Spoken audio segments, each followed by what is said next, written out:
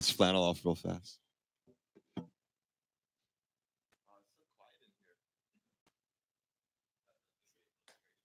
No, it's not going to be an illustration. But no, I just love to have a good time when I'm preaching. So y'all ready for today?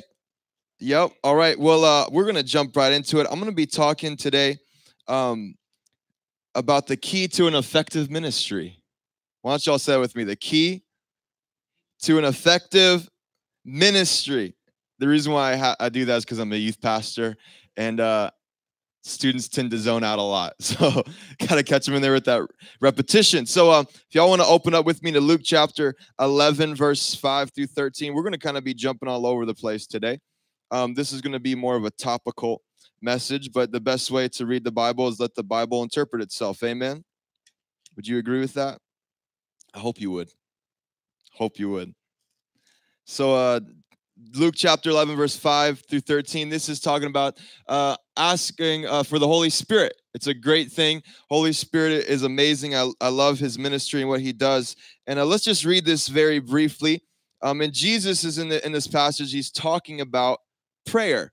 All right. And so as he's talking about prayer, he mentions the Lord's Prayer, and he goes on to verse 5. And he says this. Then he said to them, which of you has a friend and shall go to him at midnight and say to him, friend, lend me 3 loaves, for a friend of mine on his journey has come to me and I have nothing set before him. First of all, I got to say, if you're knocking on your neighbor's door at midnight, it's like, what is your deal? Just run over to Walmart or something, if you're going to want. But apparently they didn't have Walmart back then. But for a friend of mine is on his journey has come to me and I have nothing to set before him, and he will answer from within, this is what I would say. Do not trouble me. The door is now shut and my children are with me in bed. I cannot rise and give you anything.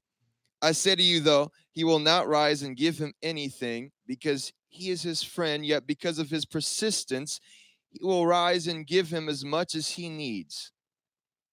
How many of y'all would do that, right? If your friend just keeps bugging you, you'd be like, all right, dude, I'll give you some loaves of bread. Here you go. Just stop. Go back to bed. Verse 9, and I will tell you, ask, and it will be given to you. Seek, and you will find. Knock, and it will be open to you. For everyone who asks receives, and he who seeks finds, and to him who knocks, it will be open. If a son asks for bread from any of you who is a father, will you give him a stone? Or if he asks for a fish, will you give him a serpent instead of a fish? Or if he asks for an egg, first of all, I do not like eggs, by the way, so I would never ask for an egg. I don't know why I'm saying that, but every time I see egg, I'm just like, ugh, like, I do like Cadbury eggs, though. But if he asks for an egg, will you offer him a scorpion? Ouch. If you then, being evil, I love Jesus's side remarks sometimes. He just has to throw in some punches in there. If you being evil, ouch. If you being evil know how to give good gifts to your children, how much more will your heavenly Father give the Holy Spirit to those who ask him? Is that cool or what? Don't y'all love the word of God? And so there's a trust there that if we ask for the Holy Spirit, that God will give us the Holy Spirit. We're not going to get a counterfeit spirit. We're not going to get any of that. If we have a purity of heart and we want to genuinely encounter the Lord, if we want to genuinely come in contact with God, he will meet us, right? Because why would he give us something else? And so today I'm talking to you about the key to an effective ministry. And I believe that one of the main keys to an effective ministry is the demonstration of the character of God by the revealing of his presence. The word of God, the scripture, is the foundation for everything the Holy Spirit does. Holy Spirit will never do anything outside of the character of God because he is God. And so what I'm saying by this is that if we want to encounter the presence of God, then it starts right here with the word of God. I think oftentimes we try to separate the word of God and the presence of God. You can't do that. They're one and the same. And so for my circle, I do come from a more charismatic background, if you can't tell already. But many times in my circle, we love to isolate the presence of God from the word of God. And if you begin to do that, you get into very weird stuff very fast. You know what I'm talking about? Really weird stuff. And so there needs to be such an extreme an extreme emphasis on the Word of God when we're talking about the Holy Spirit, when we're talking about the things of God, because the Word of God is the final authority on the things of God. God will never encounter you or do something in your life that's outside the realms of Scripture. Would you agree with me on that? Awesome. So and I believe that we need a present work of the Holy Spirit in our lives. It's not just like we can't rely on it. We need that fresh bread. We need something fresh in our lives. We can't rely on something that happened 10 years ago. We need that daily encounter in the presence of the Lord. I'm telling you, that's a key to an effective ministry. If we are genuinely asking God to reveal the power and the person of the Holy Spirit, we will not be disappointed. We will be given the real thing. So I'm going to talk to you about a couple of things. But before we begin, this is just kind of my intro. I want to define for you what the presence of God is, because that can go either way. It can get super mystical, super whatever, real fast. You know what I'm saying? So I just want to put a really good definition of what you guys know what I mean when I'm saying the presence of God, so we're on the same page. I want to say, first of all, that I'm not talking about mysticism, okay? We're not talking about mystical stuff that when you're seeking the presence of God, you're going to be over here levitating, floating off the ground, and you're going to find a deeper meaning to life outside of the word. No, that's not what I'm talking about. What I'm talking about when we're describing, and I want to say this too, we aren't trying to obtain within ourselves some hidden knowledge that is outside of Scripture. That's key, because that's when you get into the mindset of mysticism and that mystic just ways of thinking. It's about finding some sort of hidden knowledge. We're not doing that. We're trying to get in the presence of God, into the Creator, into the Word. And so when we're talking about the presence of God, what I'm referring to is an awareness of God in our midst. It's an awareness of who He is, His character, His will, His attributes in our midst. So anytime, and I got this from I'llBeHonest.com. I don't know if y'all ever checked out that website before. It's pretty cool. They have a lot of cool. There's like these video teachings with a dude named Tim, Pastor Tim. I don't know. Ask what is it? You know, you're like nodding your head like, what is it? It's like ask Pastor Tim or something. He has all these. And so there's this one teaching he has on there is like presence of God or mysticism. I would encourage you to check that out. It's like an hour and a half long video. But anyway, I got this from the website. Anytime we're dealing with experiences in the Christian life, we need to be careful and we need to look at what the Bible says. I could just stop preaching right there. Like, we're done. You know what I'm saying?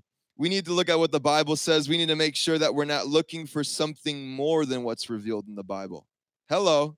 That's good. But we also need to be careful that we're not satisfied with something less than what we see in the Bible. So I love that balance that he puts in there. We can't be satisfied with what we're not, with something less in the Bible, but at the same time, we can't be looking for something more than what's revealed in the Bible. So I want to say this too when we're in terms of the presence of God. God is omnipresent. Does anyone know what that word means? You guys are all present, right? He's all around us 24/7. It doesn't mean that he's in everything.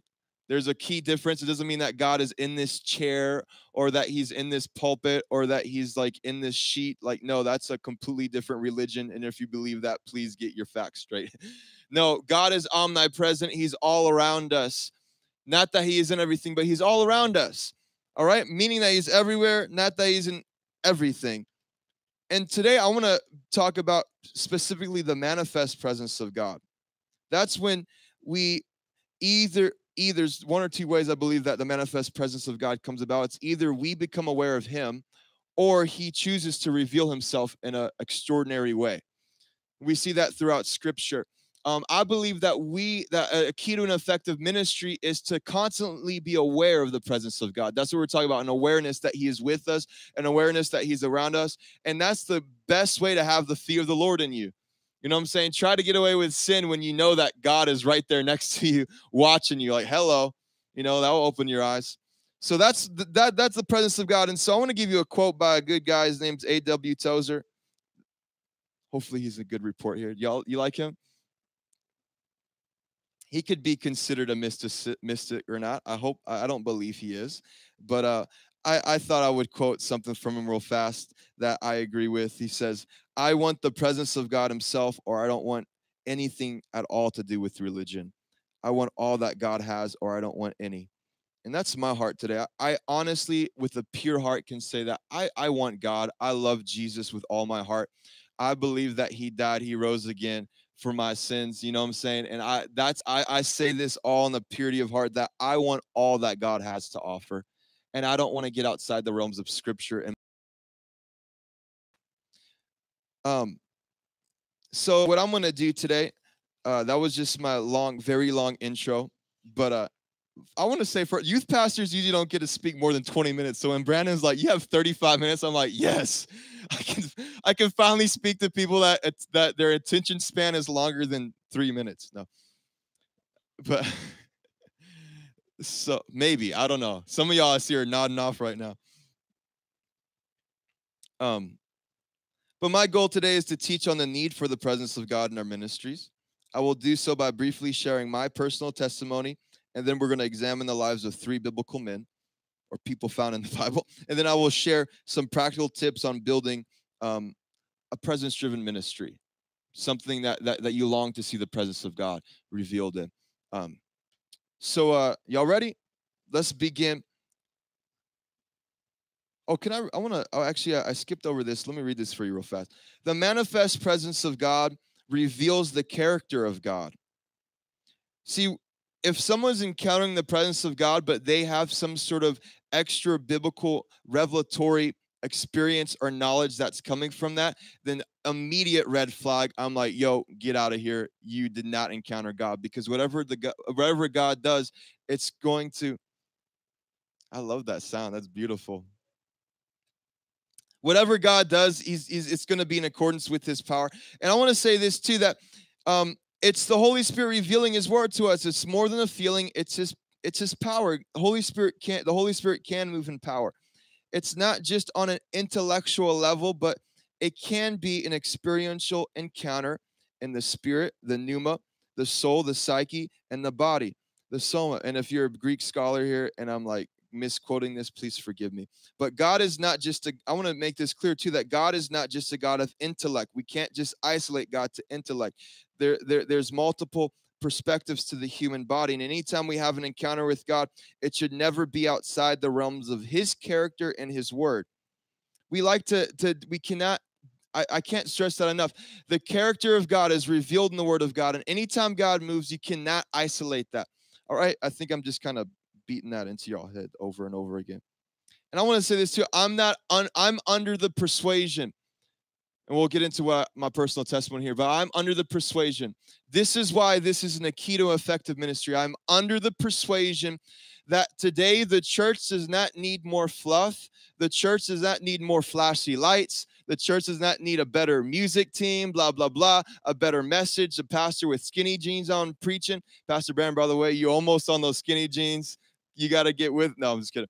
But we don't need that stuff, you guys. Like, for real, if you think that that's the definition of a successful church or an effective church, I would say you're probably wrong in your perception of that. We don't need flashing lights. We don't need crazy music, all this extra stuff. I believe we need the real thing. We need the word of God. And I believe it's impossible to separate the presence of God and the word of God. They're one and the same. Because the word of God brings an awareness of what? His presence. So let me share you a quick personal testimony and a story. See, I got really born again, or really pursued Jesus, I would say, because I believe I got saved when I was younger, but I kind of fell off the bandwagon. And I was 17 years old, and I just went all out for God. Like, I would study his word. What's actually funny is that I got into some, this is so funny. I got into some of John MacArthur's teachings thinking that it was something else. And I would just study him all day long. I saw you have a master's shirt on, Master's University. My realm of people, they grew up in, or I had a lot of friends in Master's Commission. And I thought John MacArthur was the guy that invented Master's Commission. Okay, and so somehow I got into John.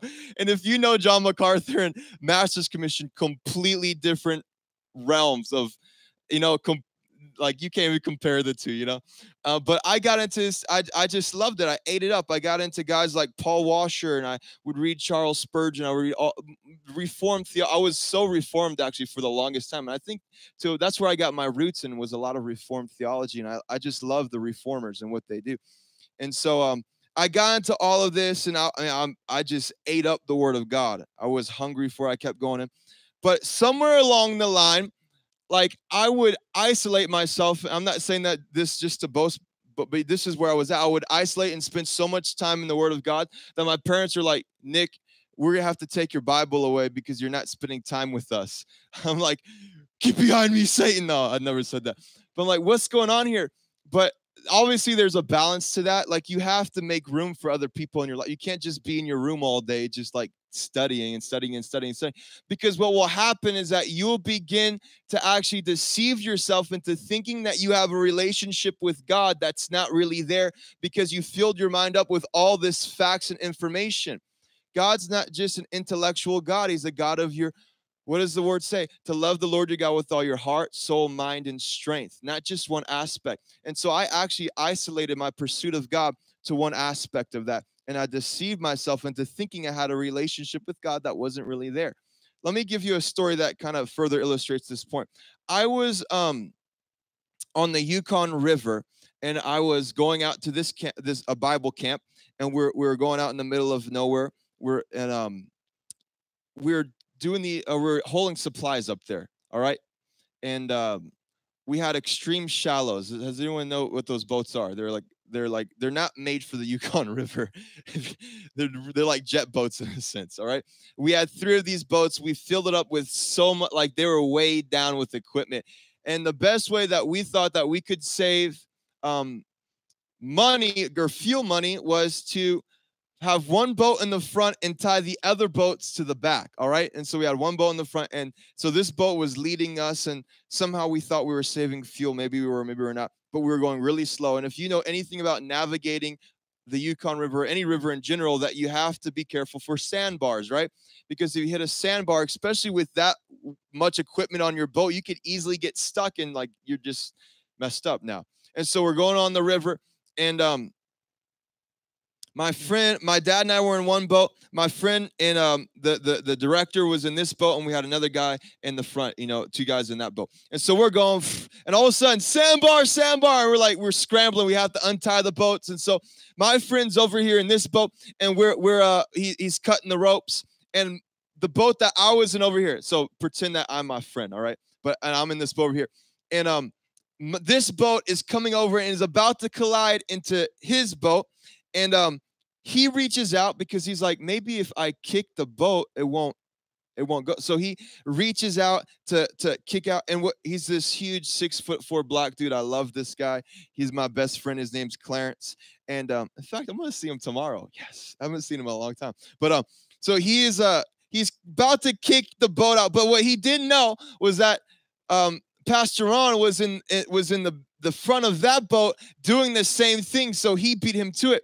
So when he reaches out, there's no boat for him to kick onto, and it's just the Yukon River. And he falls straight into the middle of the Yukon River.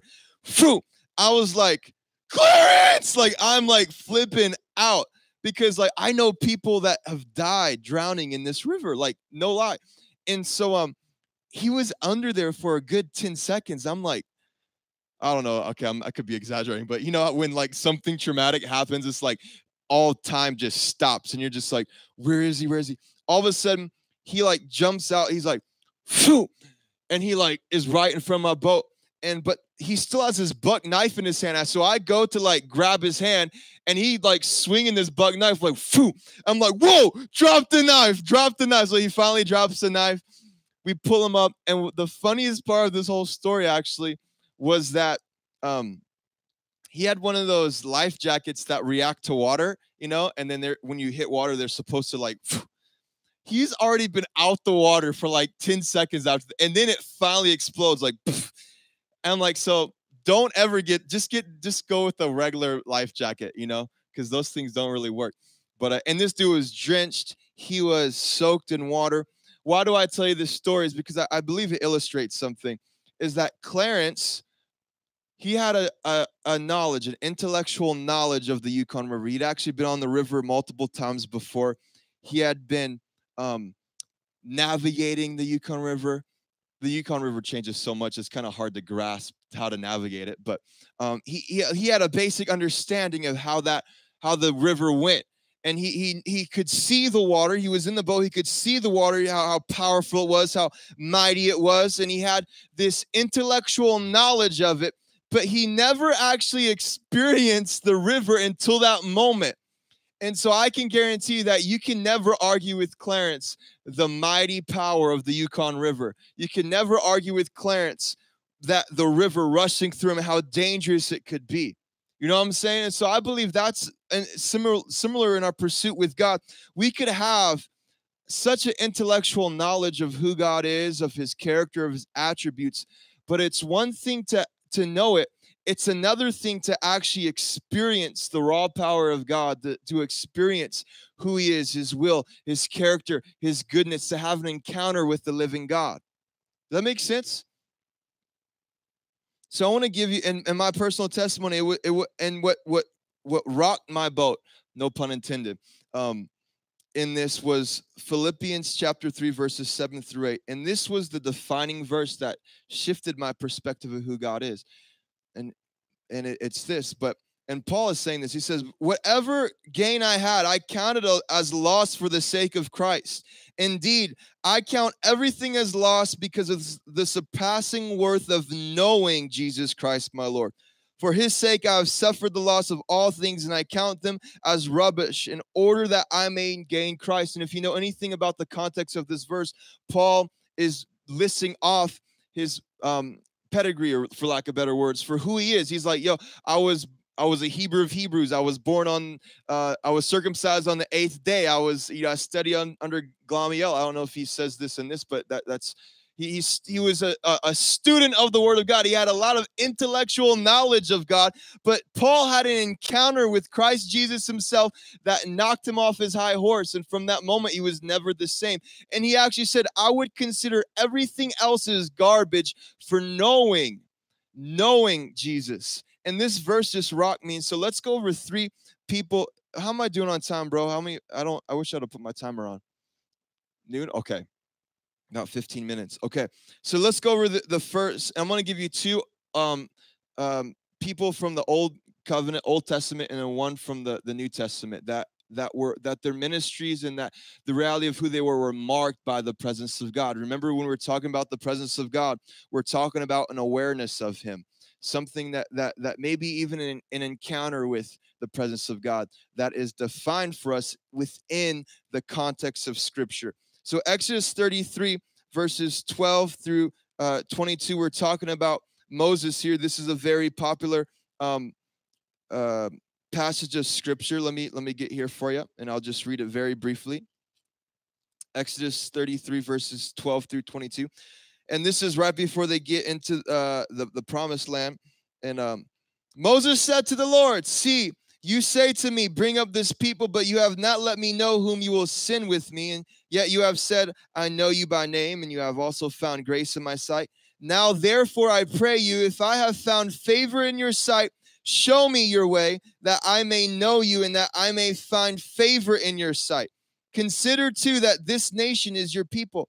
And God said, and it actually says, and he said, but referring to God, says this, but my presence will go with you and I will give you rest.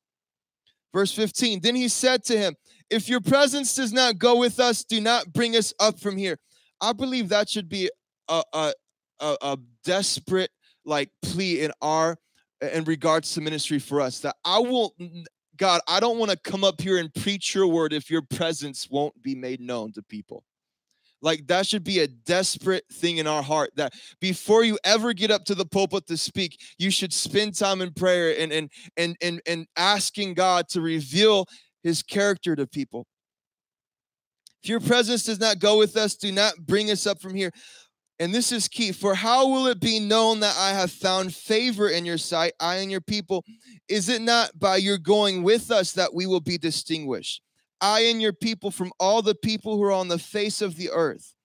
The Lord said to Moses, I will do this thing of which you have spoken, for you have found favor in my sight, and I know you by name. Then Moses said, I pray you, show me your glory. And we know the rest of the passage of scripture, God reveals himself in his goodness. He can't reveal all of who he is, because if that were to ever happen, we'd like probably just disintegrate, like, poof, you know? He's like, you can't handle all of who I am, but I will show you a portion, turn your face, and I'll show you my goodness, okay? So there's let me just read it for you real fast, because it actually ties into my next thing. Then he said, I will make all my goodness pass before you, and I will proclaim the name of the Lord before you. This is God speaking. And I will be gracious to whom I will be gracious, and I will show mercy on whom I will show mercy. He said, you cannot see my face, for no man can see me and live. Indeed, there is a place by me. You must stand on the rock while my glory passes by. I will put you in a cleft of the rock, and I will cover you with my hand while I pass by. Then I will take away my hand, and you will see my back, but my face may not be seen. I just love how he says, I will make all my goodness pass before you. There's a key. When the presence of God is revealed, the character and the attributes of God are made known. The goodness of God is made known. Okay? Are you guys tracking with me? We know that the Hebrew word for glory is a Hebrew word meaning kavod. It's the root word this comes from the root word to mean weighty or heavy, meaning that when God reveals himself in this way, there is such a weightiness that fills the room. What we learned from this passage is that the manifest presence of God amongst his people is what distinguishes us from the rest of the world. People don't need entertainment. Like I tell my youth students this all the time. I'm so jealous over our Wednesday nights. They're going to get the word of God and they're going to experience the presence of God. I can guarantee it. Because whenever the word of God is preached, his presence follows. An awareness of who he is follows that. I tell them, I don't need to bring you entertainment. Like you can entertain yourselves. Y'all know, y'all probably all have PS4s better than Xbox One, just saying, but y'all all have video games. Y'all know how to entertain. Y'all have Netflix, Disney Plus. Y'all have unlimited entertainment. Can we just maybe spend for an hour and 15 minutes in a place where we're entertained by God, by his word, not by flashy lights or games or whatever? And students will actually appreciate you if you're upfront with that. I believe people are actually looking for the real thing. And if you're upfront with them about this, that's why this isn't the key to an effective ministry, is that if you're upfront with them about the word of God is real, the word of God actually holds weight and value in your life. And if you proclaim that and mean it, people will value that. What people don't like is hypocrisy. People don't like fake stuff. When you're getting up in the front and yet you have all this entertainment going on, and yet you're trying to, it seems like a double standard. You know what I'm saying? I don't want to ramble too much on that. Do you guys hear me on that? Okay, good. So people don't need entertainment. We have so much entertainment today. When people come into our churches, they should be marked by the word of God in the sense of his presence, his holy presence. It's not something to be tainted with.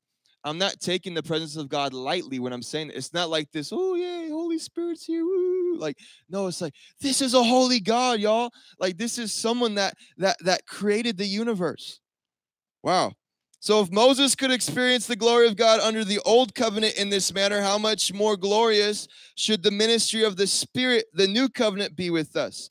2 Corinthians 3:7-9 says this, now if the ministry of death carved in letters on stone came with such glory that the Israelites could not gaze at Moses' face because of its glory, that would be wild to see someone that was in the glory of God and their face actually glowing. I would be freaked out. I would probably, can I say that? Freaked out? I'd probably just like run away. But because of its glory, which was being brought to an end, will not the ministry of the Spirit have even more glory?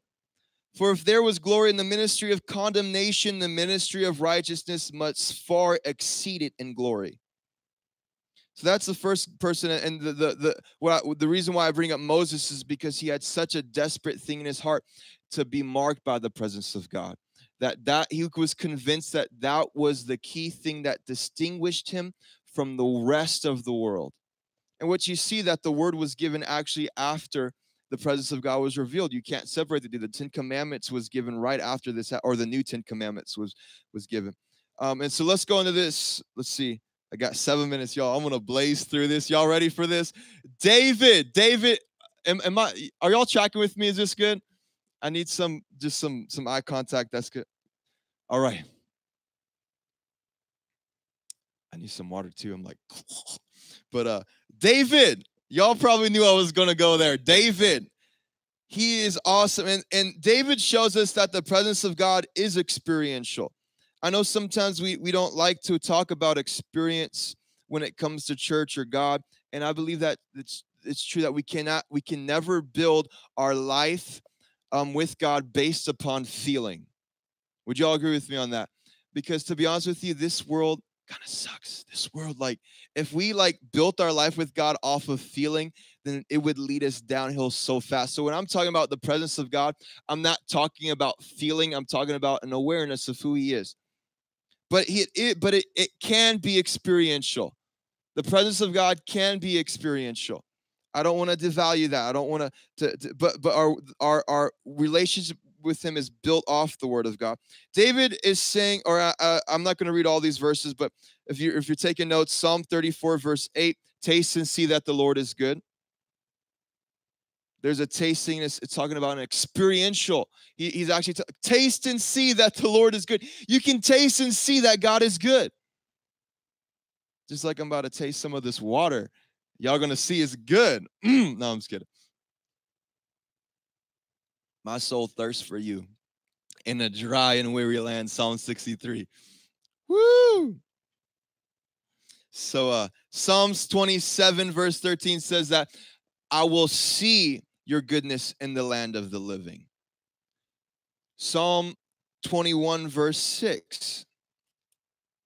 Pastor Tim actually in this I'll be honest thing, this is where I got this from. For you place blessings on him forever, and you make him rejoice with gladness with your presence. And this is David referring to himself. David was writing this, you place blessings on him forever, you make him rejoice with gladness with your presence. So there's a joy in the presence of God, there's fullness of joy.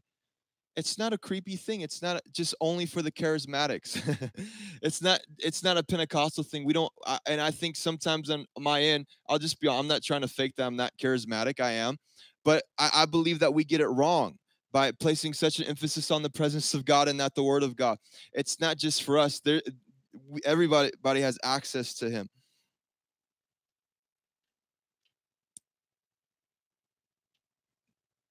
All right. So maybe I'll just close on David. The next guy I was going to say on Paul. I was going to talk about Paul, but David is saying in these verses that the presence of God can be experienced. It's not wrong to experience the presence of God. In fact, it is biblical. Our goal is not just to write off of feelings. At the end of the day, the Word of God is the lens in which we need to live by. I'm not intimidated by feelings. I'm not persuaded by feelings. I'm persuaded by the Word of God. The Word of God gets the final say in whatever I do. And if actually I have an experience that doesn't match up with the Word of God, I throw it out. Or maybe I haven't yet experienced what the Word of God says. I will be hungry until I see that revealed in my life. We should long for the presence of God to accompany His Word in our ministry. Why? Because the presence of God reveals His character. David states several times about the goodness of God. Taste and see the Lord is good. We went over that. See the goodness of the Lord in the land of the living. We went over that. The goodness of God, or the presence of God, which reveals His goodness. Because remember when Moses asked for God to reveal His glory, His goodness was revealed right after that. Will actually cause sinners to convert.